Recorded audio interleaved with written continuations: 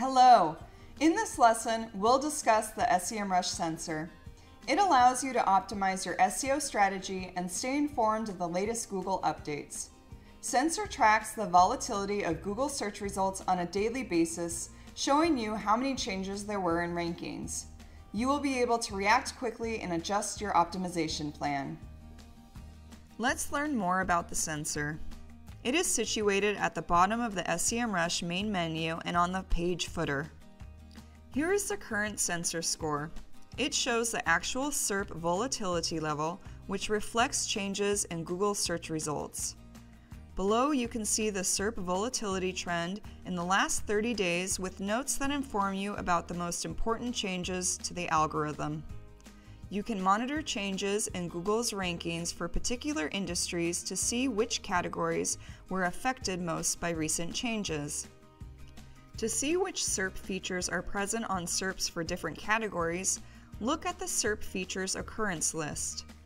With it, you can watch out for Google's algorithm updates that affect the popularity of SERP features. Under the Deviations tab, you can see the difference in volatility on a particular day compared to the monthly average for different categories.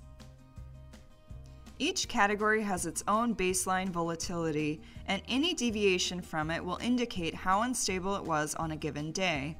That way, you will be able to check if there's been anything unusual in Google that might have affected rankings in areas most important to you. In the Personal Score tab, you can track the dynamics of your keyword positions for the devices and locations you've set earlier in the Positions Tracking tool. This will help you figure out whether any significant changes have occurred in your niche or whether it is only your rankings that have suffered. This might mean that your website was experiencing some technical issues on that day.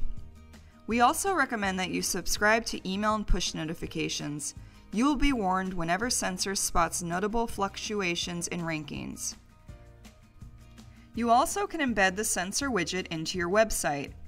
It is as simple as that. Choose the size of the widget, select the database, then copy the code to paste it on your site.